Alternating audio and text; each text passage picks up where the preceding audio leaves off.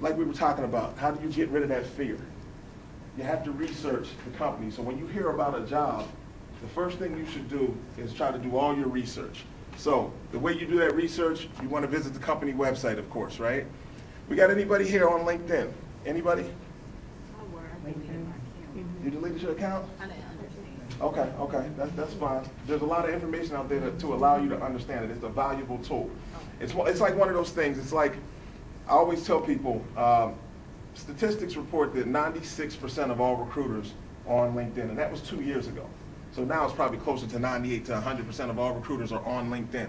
So if you want to get hired, why not hang out at the place where the people that are hiring hang out, right?